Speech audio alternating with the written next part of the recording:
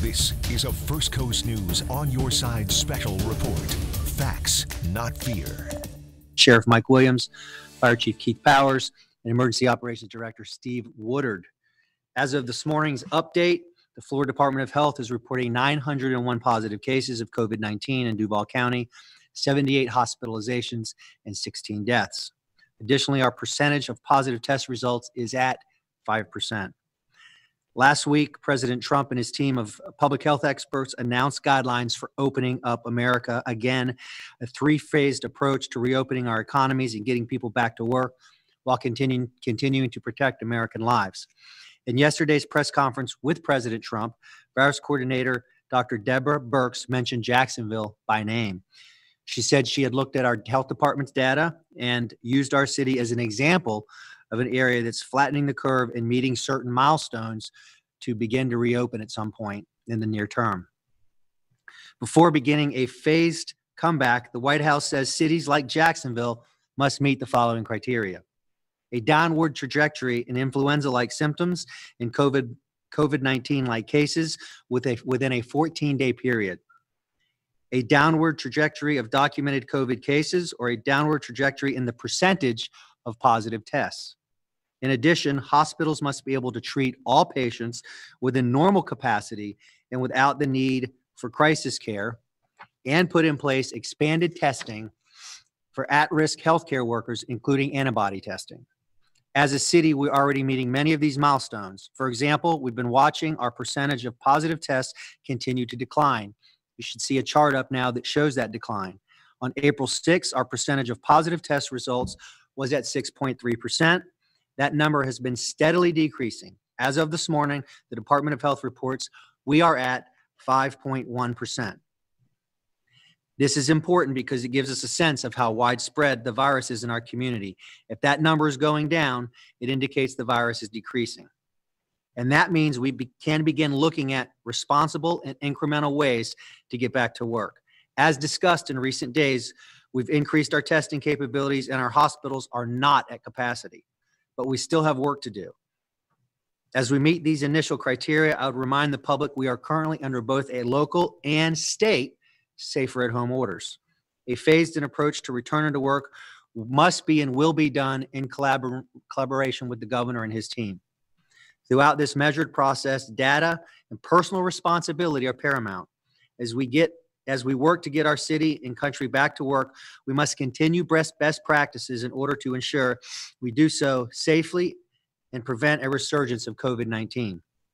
Jacksonville, we're on the right track and will continue to move forward. As I plan our next steps toward reopening our city, I'll be consulting with an informal group of business and health leaders who will collaborate with me on safely returning to some sense of normalcy and work.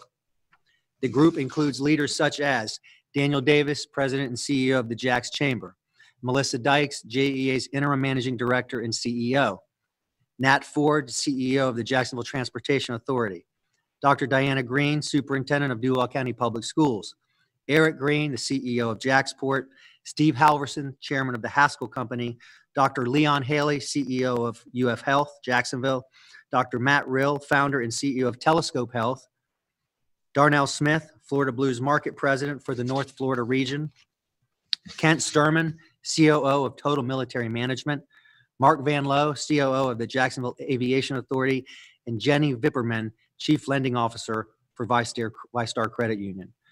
So our goal there, we will talk weekly and work to make sure businesses have the information they need, that they can engage. We have the heads of the independent agencies in the Duval County Public Schools as a part of this group in conjunction with the city of Jacksonville, as we all have infrastructure projects that are necessary and must be done in the years ahead. We're gonna collaborate and determine what infrastructure projects we can move up. They need to be done. Let's get people back to work. And then also the healthcare professionals will help us with testing, capacities for the foreseeable future, antibodies, hospital capacity, and all of the things that will come with making sure that we'll return in a safe way and we have protocols and things in place to stay safe. I understand the anxiety and frustrations many citizens and business owners are sharing with me via email, social media, and more. I want to get our city back to work as much as anyone, but my top priority is the health and safety of the people of Jacksonville. So we have to move forward in a cautious and incremental way. For now, I'm asking the people of Jacksonville to keep doing what you're doing. We remain on a safer at home order at the state and local level. We should all be practicing social distancing. Wear masks if you're in grocery stores or out getting other essential items. I cannot stress the social distancing enough. I still continue to see, not widespread, but I see people in grocery stores and even sometimes in neighborhoods aren't necessarily keeping their distance. Please be disciplined about this, be smart about this, and not only will we continue to flatten the curve, we go back to work in a way that in a safe way, and we don't return with a resurgence. Continue to frequently wash your hands and follow CDC guidelines. We must demonstrate personal responsibility for our personal health and safety and for those of our neighbors. I would remind people to make that 7 o'clock call tonight, reach out to someone, listen to them, share with them, and hear them, and you'll make a difference. With that, we'll take questions. Jim with WJXT. Mayor, you said that we have more work to be done before you can reopen, but I'm just wondering your reaction to what happened in Georgia about them, already next week putting steps in place and what we're seeing happening there. Do you see that happening here anytime soon, that we're going to go right back to where we were? Well, I'm not, as I said yesterday, I think I used New York as an example. Look, Georgia's got their protocols in place. They're talking to their, health experts, and they're making decisions based on information they have. So I can't speak to that. What I can speak to is that we're under a safer at home order that's statewide right now. I know the governor wants to get us back to where we can open responsibly. I do as well. As you look at the trajectory, we've met some of the stuff in phase one. So we are eyeing not a specific date, but we are eyeing a near-term timeline to begin to incrementally open some things up. And we'll do those in a way that the safest way possible, where people can be socially distant, and it will require some personal responsibility and behaviors.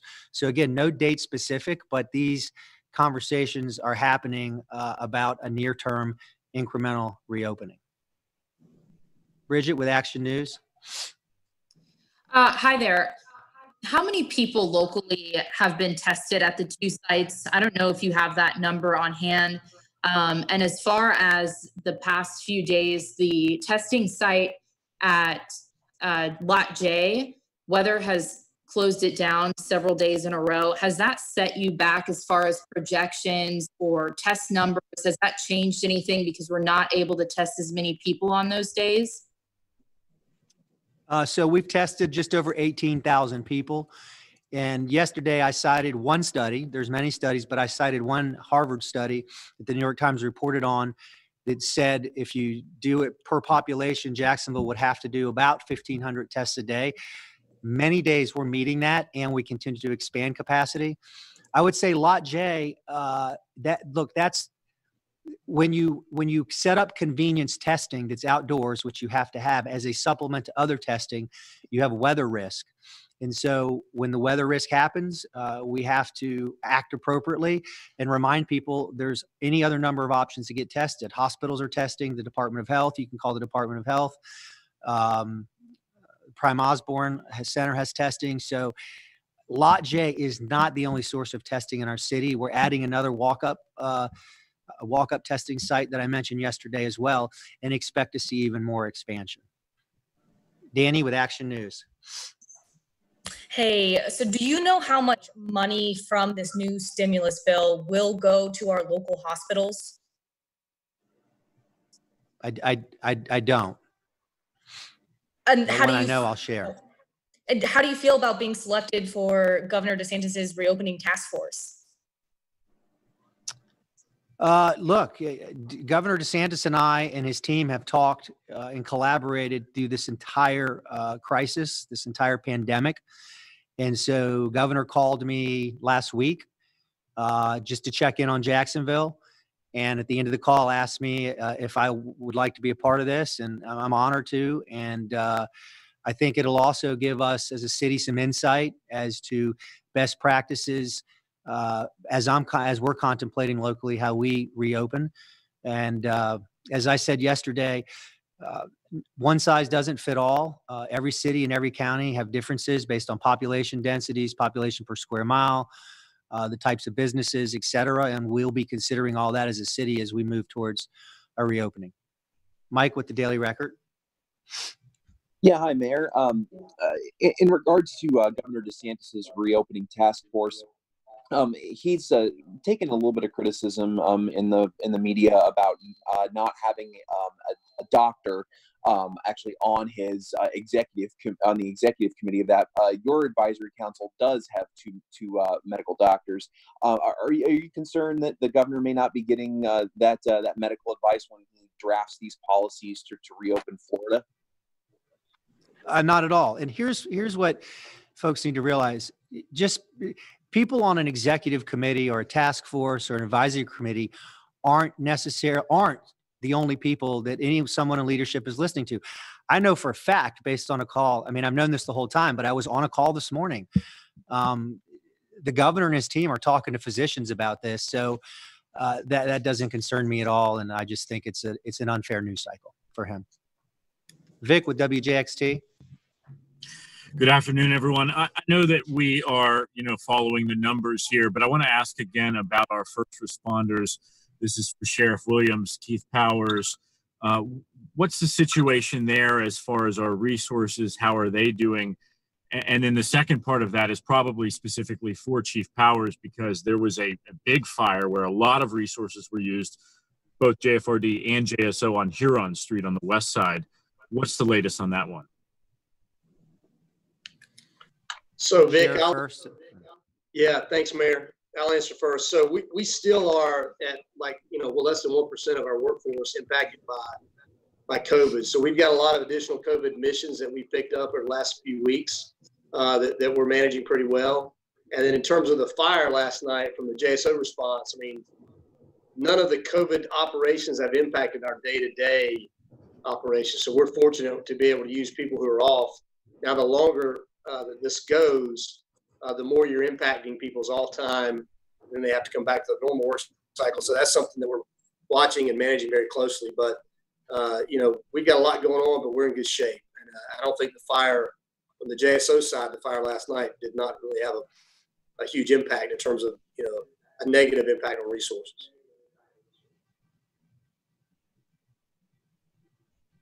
Chief Powers. Thank you, Mr. Mayor. Vic, we're about 1% of our workforce. We got some more folks back yesterday. We're down to 15 JFRD men and women that are still out with COVID-related issues, and have more of those coming back in the next week or so. So we're getting in a better place. As far as the fire goes last night, I want to say this to start with. JSO and JFRD did an outstanding job last night. The men and women that work out in the streets. They pulled a lot of people out of that building last night, and had it not been for JSO arriving on scene when they did, and the men and women of JFRD getting there and getting those people out, it would have been a lot more fatalities. And I am at liberty to announce that there's been a second fatality in that fire, and a third person is critically injured that's been taken to UF Health in Gainesville to the burn unit, sustained over 40% of their body. Lou with First Coast News. May seem insensitive to jump off that point, but quickly, Mayor, has it crossed your mind? I was listening in on that Reopen Florida Task Force call today, talking about bed tax in South Florida. And is bed tax something that's crossed your mind? Have you seen any projections about how it could be impacted here with tourism obviously down? And are any potential projects down the line with sports complex benefiting from something like the bed tax that you can anticipate? Is it even something you think about? Yeah, it absolutely is. Bed tax, sales tax. Our CFO has run projections. Our team will be going through those projections with him. As I can't speak to specific projects right now. What I can tell you is that, as I've said before, this economic crisis that we're in right now because of this pandemic is going to be like something I don't know that this city has seen it in recent history. The question will be, how quickly do we rebound? since this is a widespread economic crisis that happened because of a shutdown. Does it rebound quickly when we go back to work? We don't know the answer to that. We do know the budget's going to be very tough. It's going to be about priorities that are about people, their families, and getting people back to work, which will also include infrastructure projects. Chris Hong with the Times-Union. Hey, I got two questions, Mayor. The first question was the data that you presented on those charts earlier in the press conference. Does that include testing from private, or primary care doctors that outside of the two government-run testing sites? Sorry, go ahead.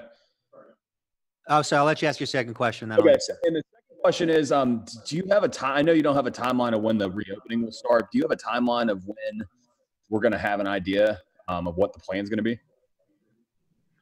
Yeah. So first answer, that does include all testing. All testing is reported to the Department of Health.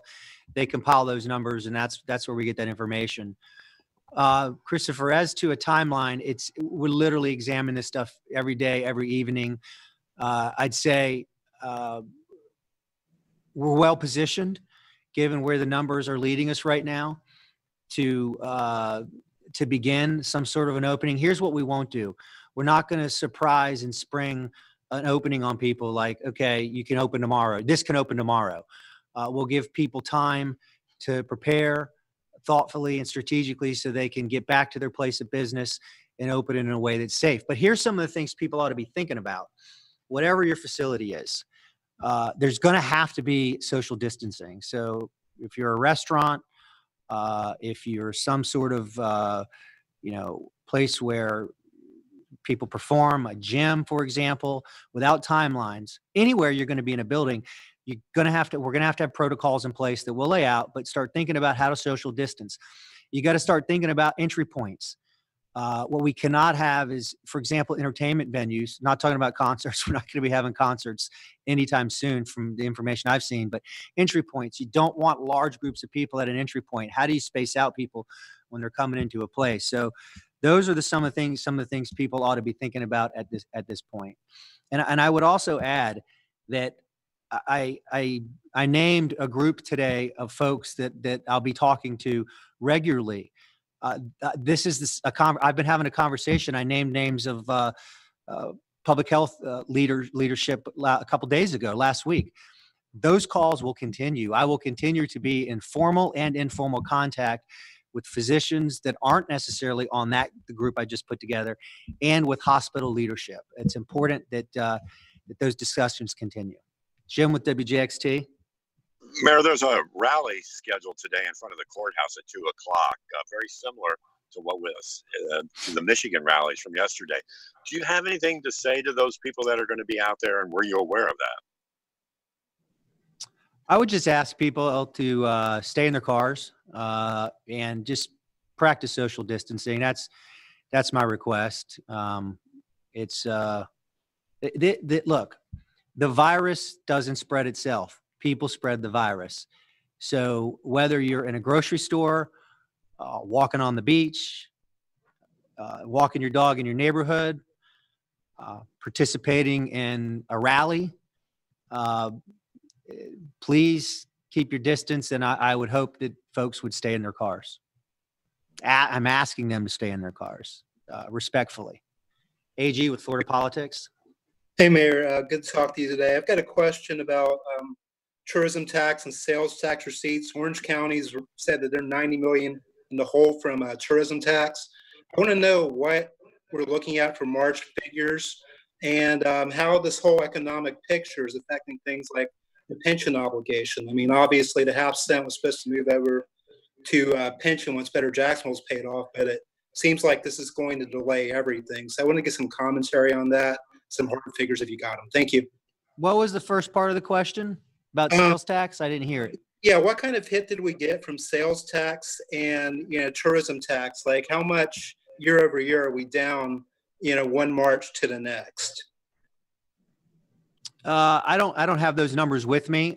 They're down. They're going to be down significantly. Everything is going to be impacted by this. You even mentioned the pension obligation. But here's what we don't know, because this is new uncharted territory.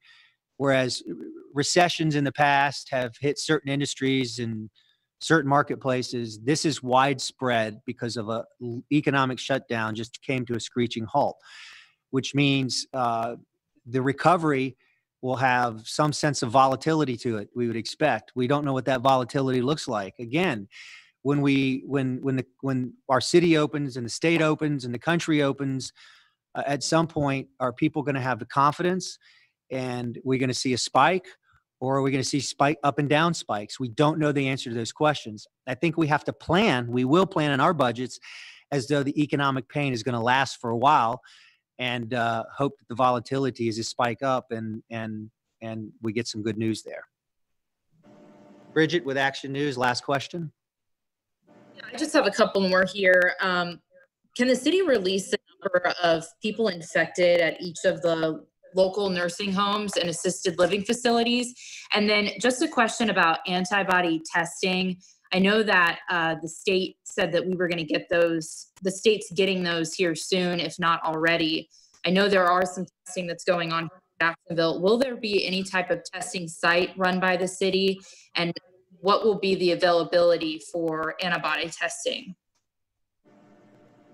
I'll move that question to Director Woodard in a minute, but I will tell you the call that I was on this morning with the group that I announced today. One of the things I asked that I want us to work towards is obviously expanded testing for the foreseeable future, rapid testing, antibody that you just mentioned. I mentioned that as well and discussed that, and the ability to handle patient loads in the event there's a wave at some point in the future. Director Woodard, I'll let you answer the nursing home question, and if you have any specifics on antibody.